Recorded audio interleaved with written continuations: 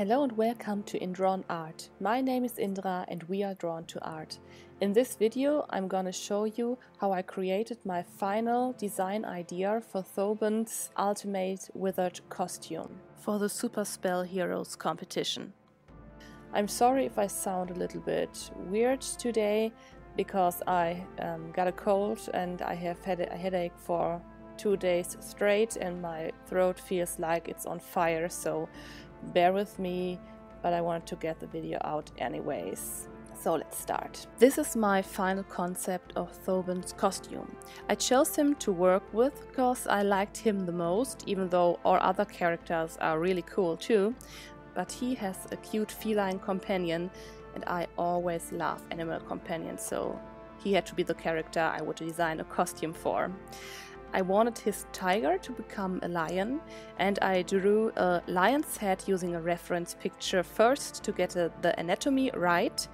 I skipped the first idea you have seen in my sketchbook of having a little tiger floating above his staff.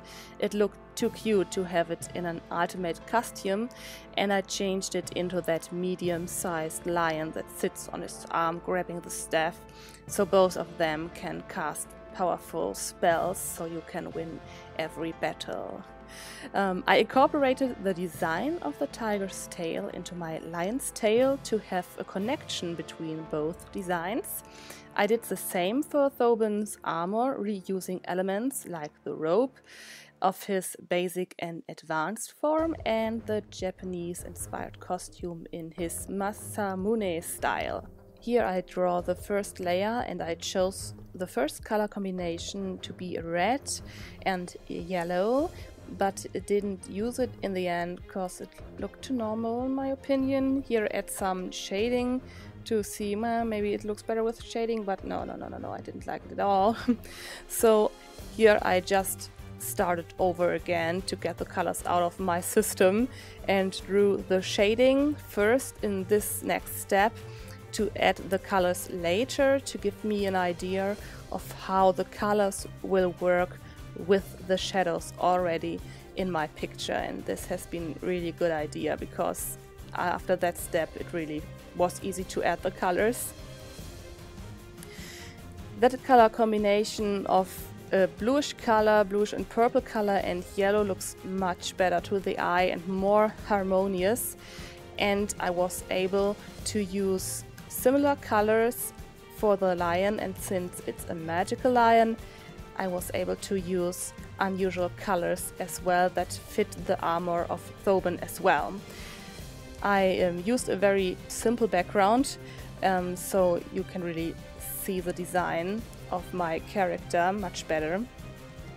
Here you can see me redraw the face of Thoben because I wanted to have the original facial expression, and I add more shadows in, deselecting the multiply layer to see the shadows more clearly, and I color the line art later on as well, so the picture looks more soft and better without the harsh lines. After that I add in the highlights and some rim lighting as well, so you can really see the character even better. And I also give some shine to the armor as well.